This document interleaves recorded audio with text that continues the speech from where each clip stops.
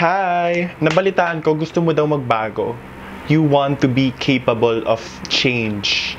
It's either from an attitude that you want to let go,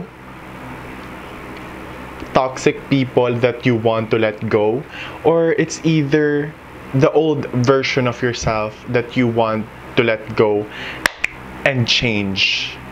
Let me tell you one thing about change. We are capable of it. Meaning, kaya nating magbago. Kayang-kaya nating magbago.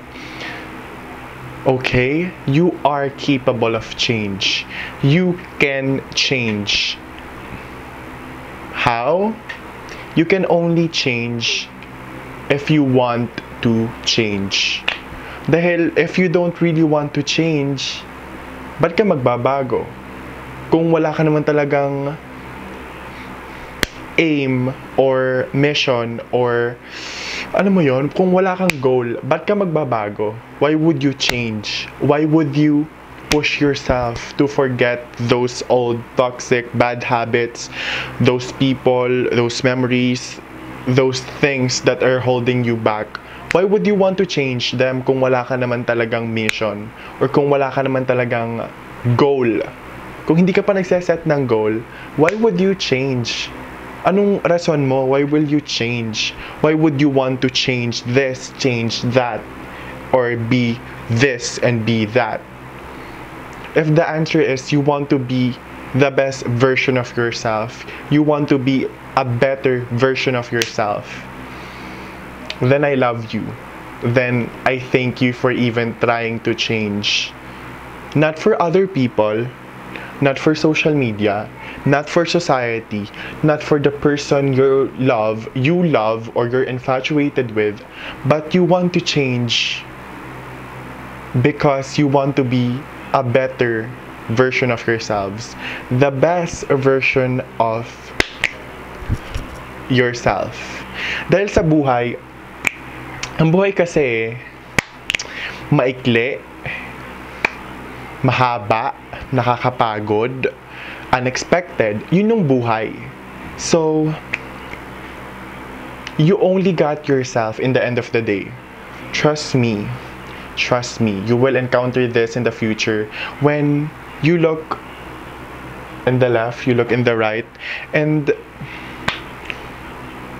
the only person you have is yourself. So, kung hindi mo pa babaguhin yung sarili mo, if you will not let go of this toxic bullshit around you, of your toxic traits, of your toxic expectations that is hindering your progress, na pinapatay ka na little by little,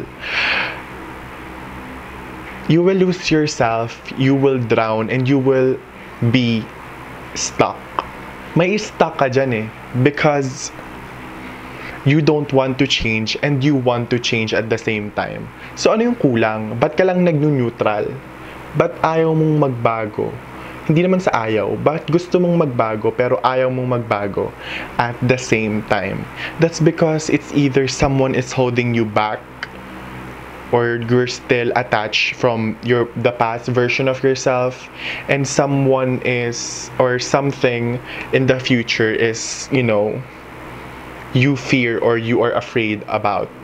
Dahil syempre hindi ka naman sure na if you change, magugustuhan pa kaya ka ng mga tao? Will I be able to recognize myself once I change? Will I be doing this, be doing that? Will I look like this, look like that? Tapos ito naman, hindi ka pa nakaka-permanently let go of this old version of yourself. So you're still attached, you're still in the middle. So it's hard to let go, it's hard to change, okay? I said earlier that we are capable of change, but true change will only occur, will only happen once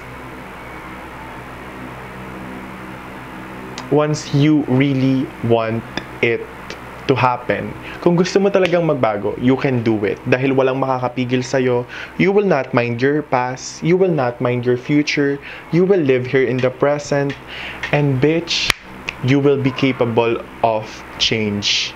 Dahil nasa atin yan eh. We can control ourselves, our thoughts, our feelings, our emotions. It is all in our hands. So, kapag may nagsabi sa'yo na,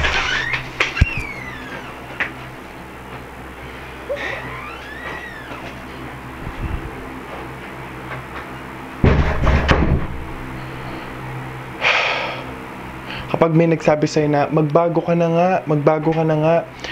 No. You have to, the suggestion or that phrase, dapat manggagaling yan sa'yo. Na magbago na kaya ako? That question should come from you. Because once you have that question, na nasa utak mo na siya without any influence from other people, that means you're ready to change. Wala lang, nakaka-proud lang kasi dahil I undergo this process in which I let go of some toxic people, some toxic traits. I change. It wasn't easy, of course, it wasn't easy. But I see myself, I would rather see this version of myself rather than the version of myself that I had in the past. So yun yung success dun eh. Yun yung success.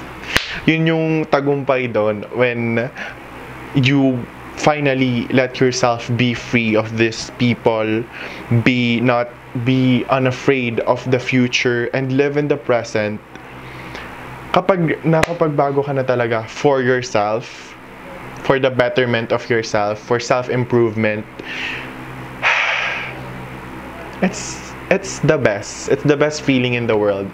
I mean, in love daw is being the best feeling in the world, but I haven't been in love. But still, I'm sure naman that my love story will, be the best. So yeah.